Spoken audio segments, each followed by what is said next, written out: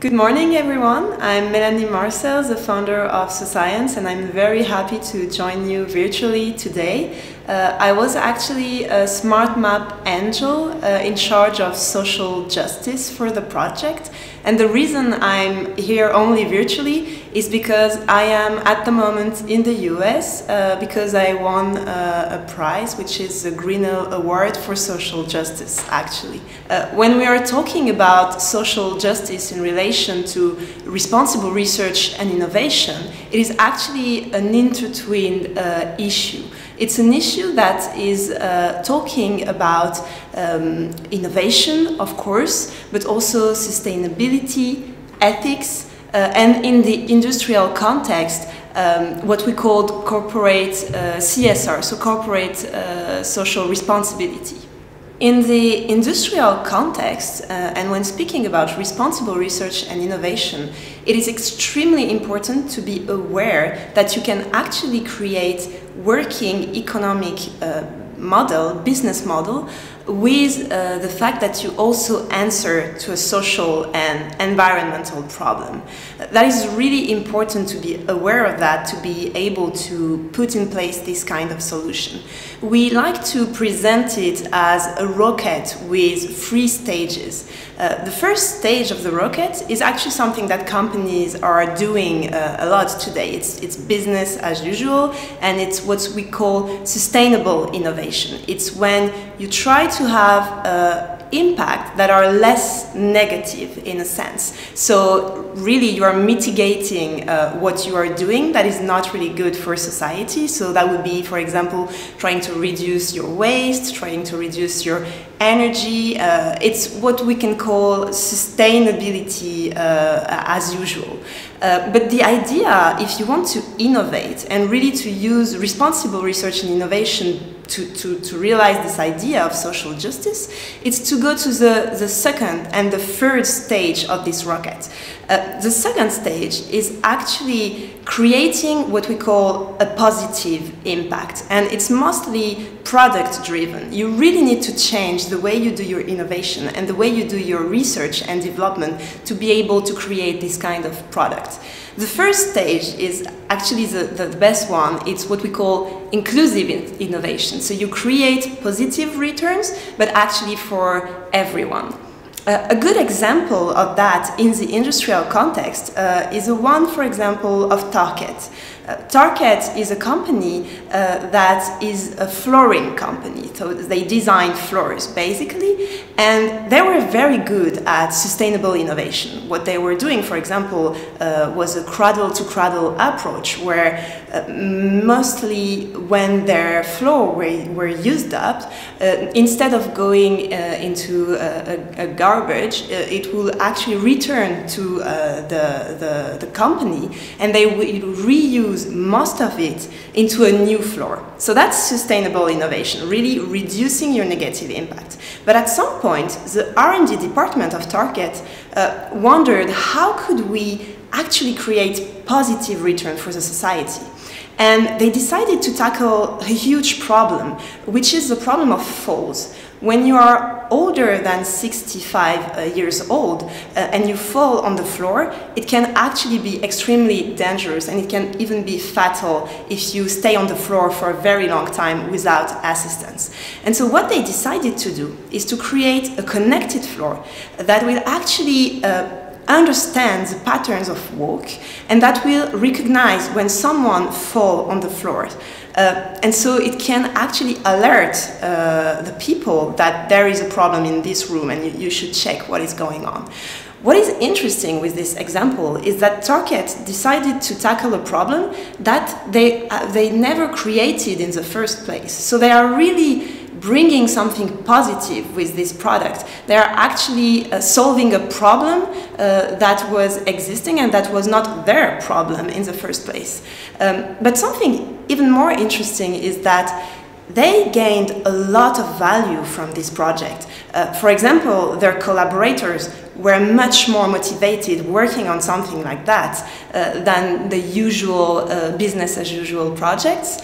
That's the first thing. But also they innovated They entered into this field of connected objects, and they had to create new skills in electronics, in big data, and etc.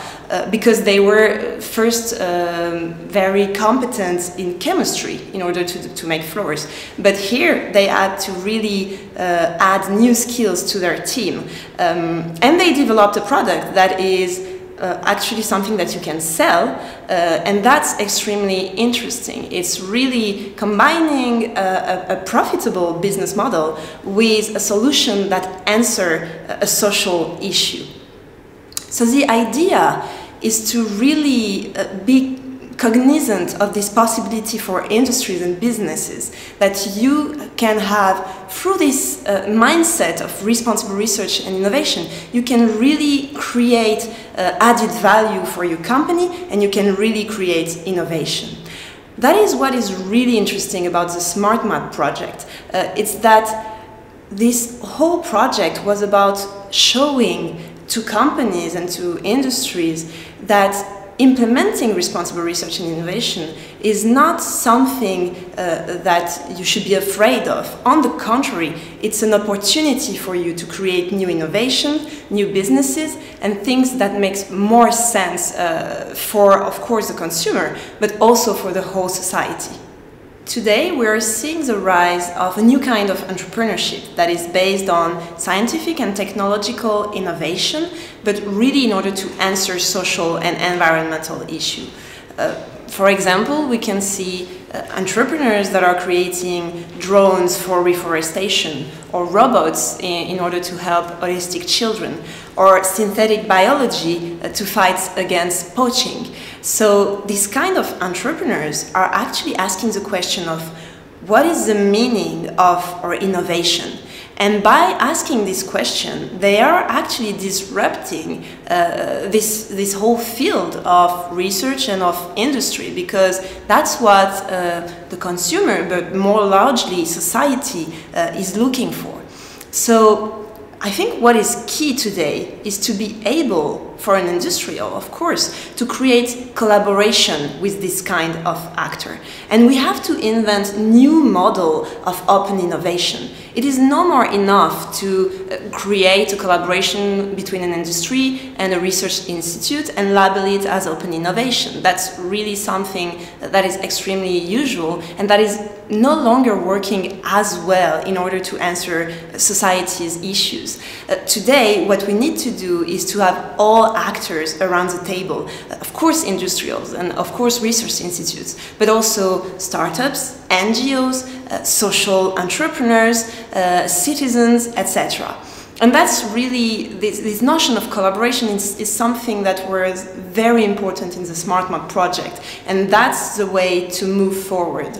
As an example, only in France, you can see that Air Liquide, which is a big major industrial, designed a challenge that was not a challenge around the scientific questions, but they actually asked research institutes and startups societal issues, societal problems, and they wanted answers to these kind of societal problems.